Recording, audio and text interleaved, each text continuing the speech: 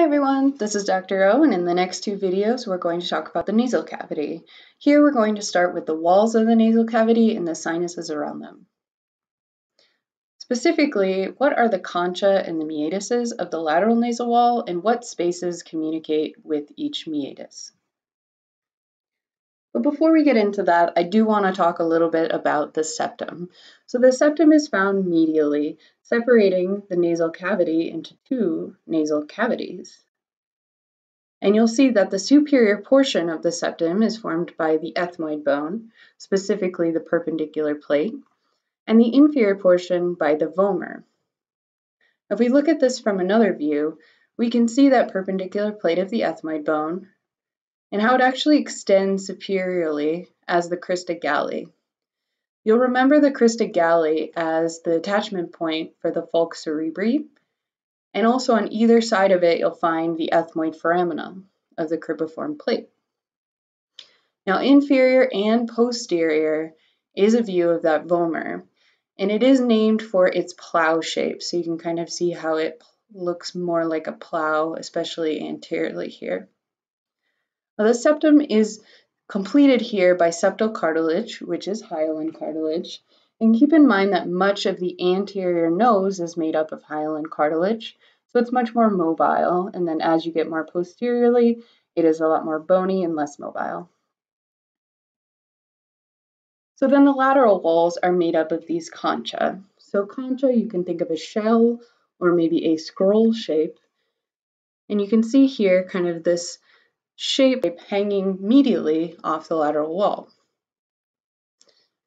Now the two superior concha, really you can only see well the middle here, superior is a little bit behind, are from the ethmoid bone. So they're a portion of the ethmoid bone.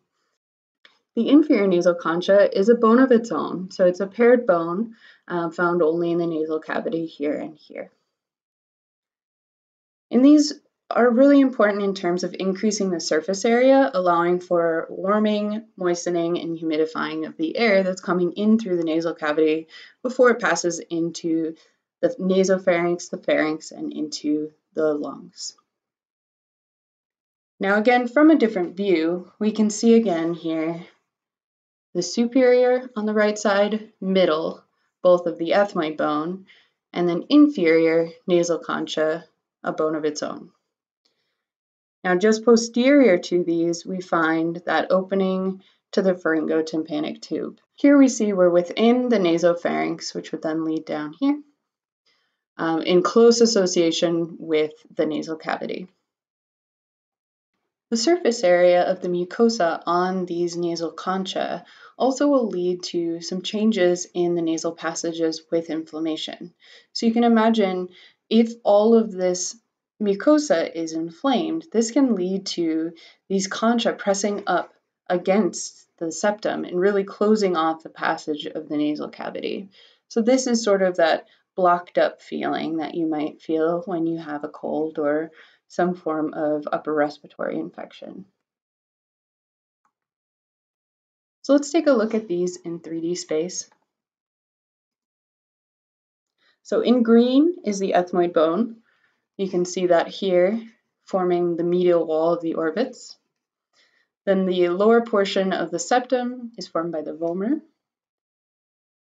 In the inferior nasal concha, you can see here on the lateral walls. From superior, you can see how that ethmoid bone continues up into the anterior cranial fossa as the crista galli and the cribriform plate. And then from this view, this is called the choana, the two openings from posteriorly into the nasal cavity. And you can see that part of that is made up of the vomer and partially by the ethmoid bone, and then the lateral portions of it by the maxilla, and inferiorly by the palatine bones. Now, if we remove the context, we can see again in green is that ethmoid bone with the crista galli upward, and then there is the vomer, the more anterior portion of it. Here, cribriform plate, and these brown bits are the inferior nasal concha. Now, these aren't perfect shapes, But again, hopefully the 3D configuration helps. Surrounding the nasal cavity, we find paranasal sinuses. And these are spaces within the neighboring bones that are extensions of the nasal cavity. So the mucosa is continuous over the nasal cavity, its concha, the septum, and then lining these spaces. Now there are 4 sinuses and then 1 opening into the nasal cavity. So the first we see here is the frontal sinus, and this is one that I think all of us can relate to, and having a sinus infection and feeling that pressure right above your eyes, kind of right behind your eyebrows. The other that is more easily palpated would be that maxillary sinus, and that is, again, just below your eyes where you imagine having sinus pressure in your cheek area on either side of your nose.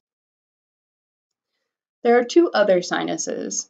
We're going to visualize them here in the anterior view, but they are best seen from a lateral view, which we'll see in a second. More midline, we find the sphenoid sinus, but imagine this being much more posterior. And then more lateral, kind of in the medial side of the orbit here, and the lateral side of the nasal cavity are the ethmoid air cells. Now from a lateral view, this is a view we saw the concha within. And these are showing us where they would be lateral to the nasal cavity. But first, here is the frontal sinus. You can see openings for it in this donor here. Running along here would be deep to that, we'd find the maxillary sinus. And now we have the best view here of about where we'd find those ethmoid sinuses or the ethmoid air cells. And then also right here where we see the sphenoid sinus. Now the sphenoid sinus is really interesting in its relationships, that it is very closely associated with the nasal cavity, but it also forms the floor of where the pituitary gland sits, and it's just on the other side of a thin bone from the anterior cranial fossa and from the middle cranial fossa here. The other opening we see here is called the nasolacrimal duct. And this is something you'll be familiar from the lacrimal system. You have lacrimal gland fluid passing down and around, and eventually will drain down into the nasolacrimal duct, which then drains into the nasal cavity. So let's take a look at these in the context of a skull. Again, you see those ethmoid air cells right on the medial wall of the orbit.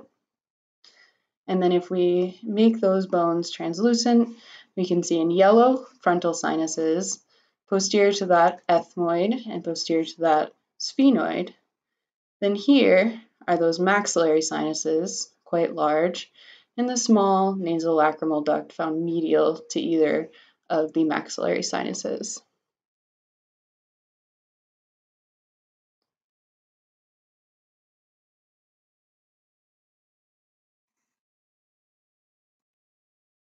So now I want to talk about where they drain into the nasal cavity. And these are into spaces called the nasal meatuses. So these are found lateral to the concha, in general in the space around these concha.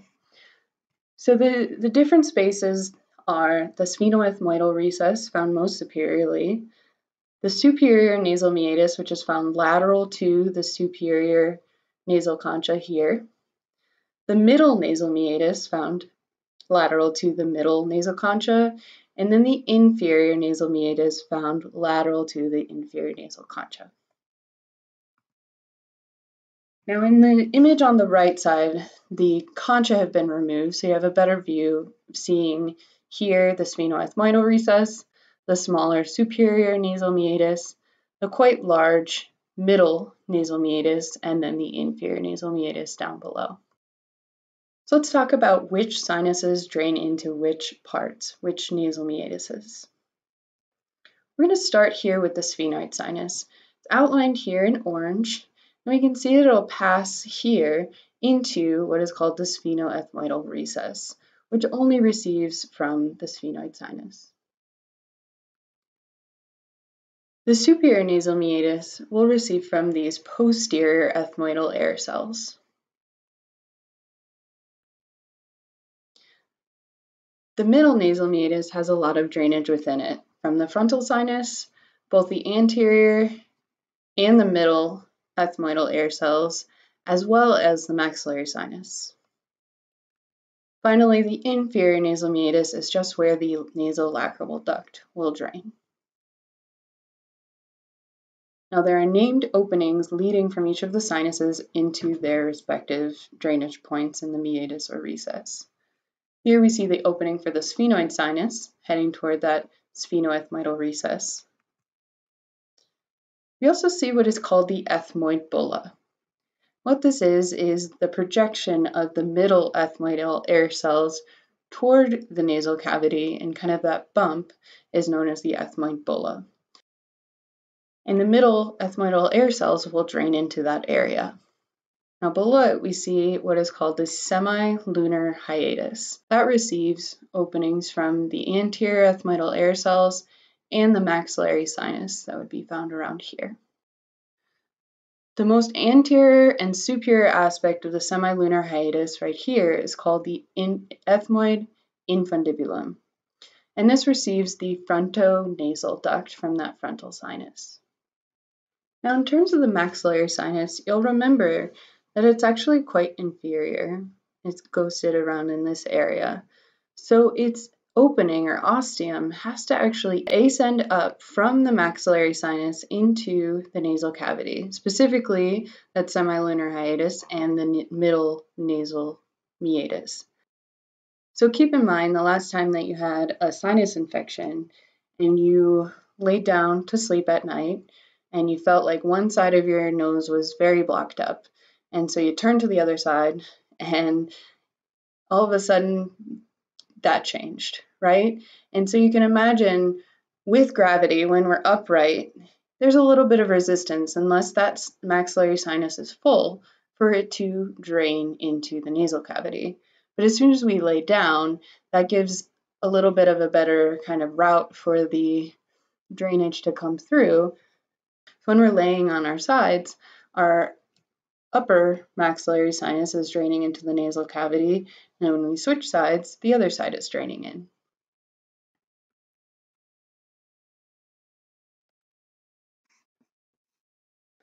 Below, within the inferior nasal meatus, we see that opening there from the nasolacrimal duct. All right, so let us assess ourselves and see where we are with this.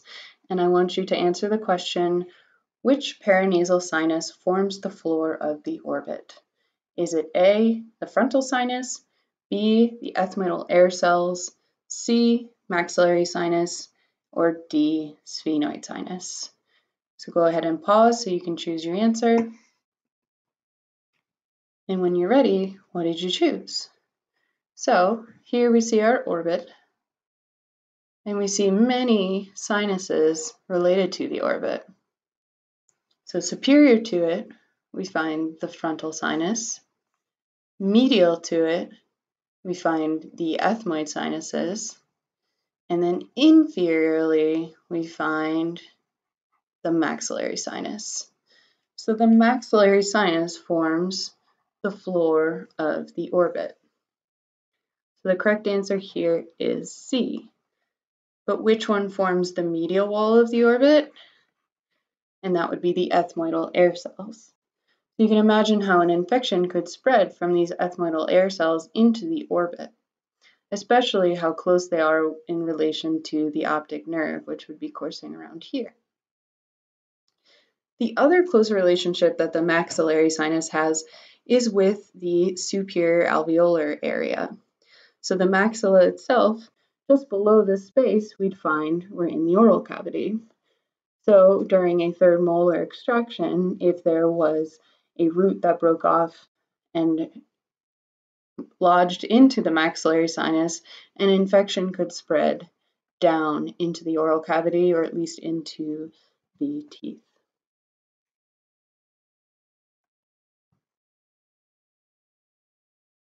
That's all for this video. Thank you so much for your attention. Please feel free to reach out with any questions you have.